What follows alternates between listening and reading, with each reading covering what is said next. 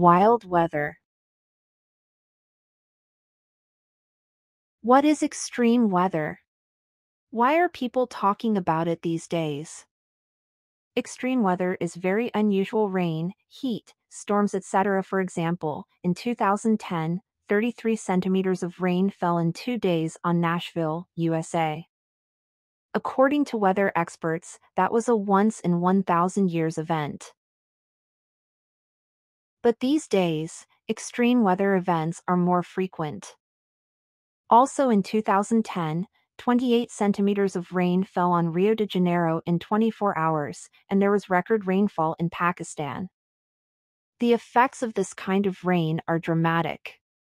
In Rio de Janeiro, landslides followed the rain. Hundreds of people died. In Pakistan, it caused floods that affected 20 million people. The opposite situation is drought, when no rain falls. Australia, Russia, and East Africa have suffered major droughts in the last 10 years. Another example of extreme weather is a heat wave, such as in the summer of 2003.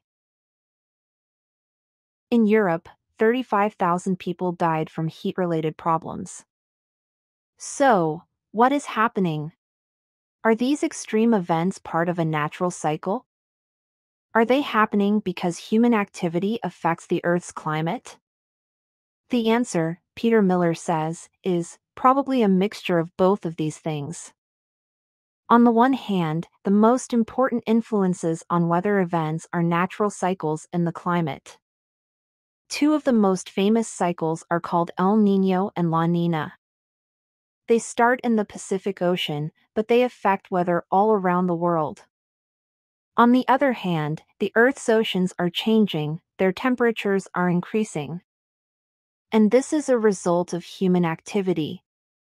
The greenhouse gases we produce mean the atmosphere warms up. Warmer oceans produce more water vapor. Think about what happens when you heat a pan of water in your kitchen. Information from satellites tells us that there is 4% more water vapor in the atmosphere than 25 years ago. This warm, wet air turns into rain, storms, hurricanes, and typhoons. Michael Oppenheimer, a climate scientist, says that we need to accept reality. Our weather is changing and we need to act to save lives and money.